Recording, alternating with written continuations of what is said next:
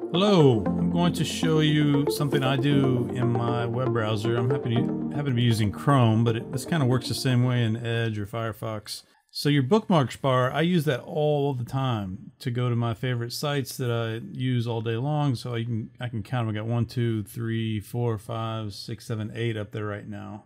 What I do is I change the default names of those bookmarks in order to fit more in that bar, so I can get more out of my real estate there on the screen. So to do it, all you do is right click on the bookmark and go to edit, and then you just delete the entire name and hit save.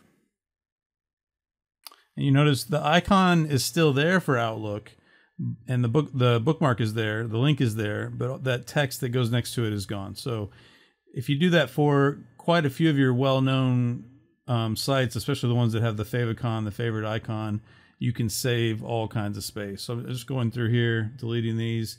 Sometimes you might want to keep the name, but just change it a little bit to kind of get rid of some of the words. Sometimes I'll just rename them one letter or an acronym, just anything to make those bookmarks shorter.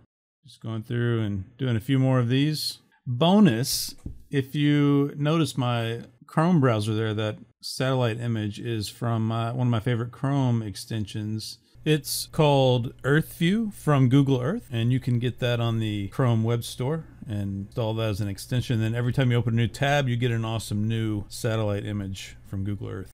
So you can see I have 1, 2, 3, 4, 5, 6, 7, 8, 9, 10, 11, 12, 13, 14, 15, almost twice as many links that I have at my disposal at any time I need them compared to what I had in the beginning. Well, I hope that is helpful for you and gives you a little more screen real estate on your bookmarks bar.